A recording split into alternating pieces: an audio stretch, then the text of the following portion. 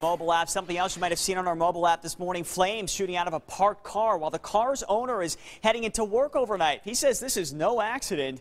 ABC 15's Mary Ellen Resendez live in Phoenix with what the video is saying to us, and you'll only see it on ABC 15. Mary Ellen, what did this owner say about how all of this even started in the first place? Well, the restaurant owner definitely feels that he's being targeted. He just opened the restaurant a short time ago.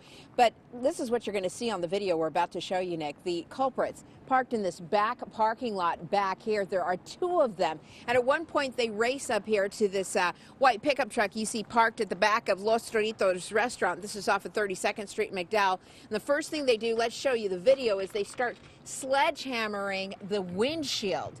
And you can see just how torched this vehicle is right now. But take a look at the surveillance video. The first one you'll see is how they're running up and they're just sort of sledgehammering the car. But that wasn't good enough. After they vandalized this pickup truck, one then returns back a short time later, and take a look at the second video, all of this off of their surveillance cameras. In the second video, you can see how he throws what looks like a gallon jug full of gasoline into the truck, lights it on fire, nearly lighting himself on fire as he's doing this. Now, Phoenix police right now looking for that arsonist as well as both of them, because they're both also responsible for vandalism. Come back out live right now. You can see the torched pickup truck.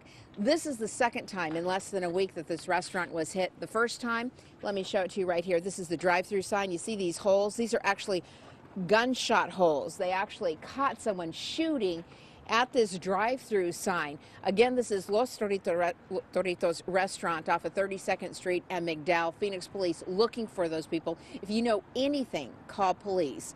Live in Phoenix, Mary Ellen Resendez, ABC 15 News.